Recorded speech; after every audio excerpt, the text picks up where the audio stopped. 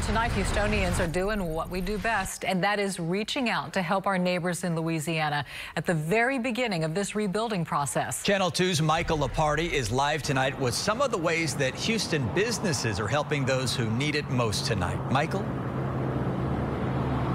Chris, Dominique, that's I-10 just behind me here, and the plan is for some folks to rent a refrigerated truck to get some food down the interstate across the border, and to some folks who have a lot on their minds right now.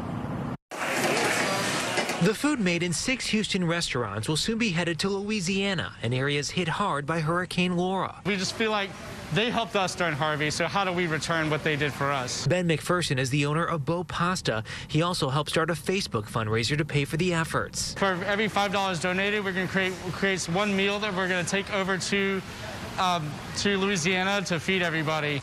The goal is to raise enough money for up to 2,400 meals. The food is for everyone, but especially fellow hospitality workers. Just having a nice meal, while you have a lot of the things to worry about, it's just a nice comforting thing. Steve Sharma owns El Big Bad. He says the idea was cooked up as the storm hit, inspired by the folks who helped Houston during tough times here. Many years ago during Harvey, we had some of our neighbors from Louisiana come down here and help us out.